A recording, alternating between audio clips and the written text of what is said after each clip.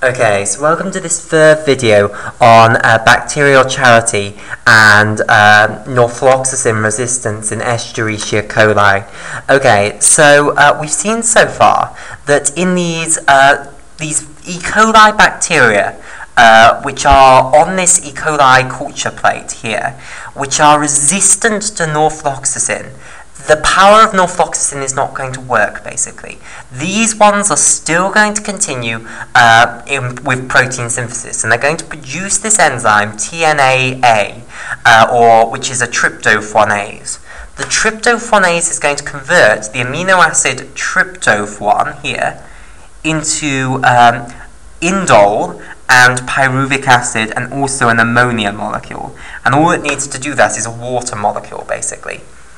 Okay, now, what's going to happen is that this bacterium, this resistant bacterium, this high resistance isolate, is going to start releasing indole into the surroundings. So it's releasing indole, basically.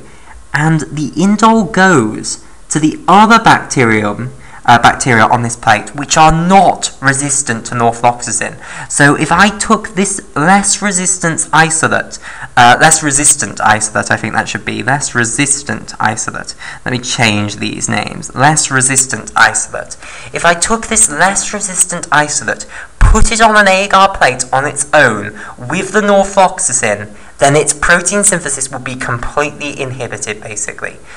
But if I put this on a plate with this high resistance isolate, which is resistant to norfloxacin, so if I took this bacterium and put it on a plate on its own, it would be fine. Its protein synthesis would not be inhibited. So it's still producing proteins. It produces this tryptophanase, and now it sends out this indole.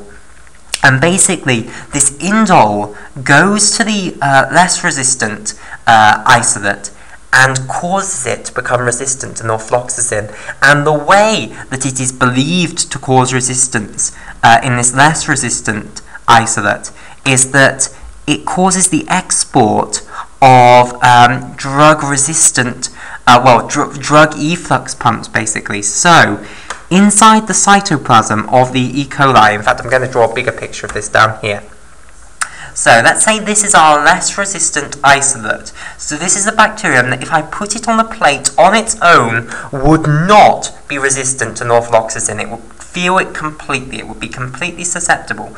But in its cytoplasm, it's believed to have in vesicles stored drug efflux pumps, basically, which are capable of pumping norfloxacin out of the cell. They're just not in the cell membrane at the moment. Okay, and I want to stress that these drug efflux pumps, their function in the E. coli is not merely to transport norfloxacin out. Generally, they have much more wide-ranging functions than that, and they just happen. One of their many functions just happens to be to transport norfloxacin out. So this is a drug efflux pump. And basically, when this cell receives indole, what it does is it is believed to export these drug efflux pumps into its cell membrane. Okay? So now, what's going to happen is this bacterium is going to have these drug efflux pumps in its cell membrane because of the indole signal it received from those high resistant isolates, which were completely resistant to norfloxacin on their own, basically. And now, these drug efflux pumps are going to pump the norfloxacin out of the cell, and that is going to start leading to this less resistant isolate becoming resistant to norfloxacin because it's going to be able to pump the drug out of its cytoplasm, basically. So, this is what's known as bacterial charity, because the bacteria which are already resistant to norfloxacin and are not having their protein synthesis at all inhibited by the norfloxacin, they produce this tryptophanase which produces this indole, and they send the indole to the less resistant isolates, these bacterium which, if I put them on a plate on their own, would be completely susceptible to the norfloxacin. But if they're on a plate with these resistant strains, these high resistant isolates, then they'll receive indole from those high-resistant isolates, and the indole will cause the exporting of drug efflux pumps from the cytoplasm into the cell membrane of these less resistant isolate bacteria.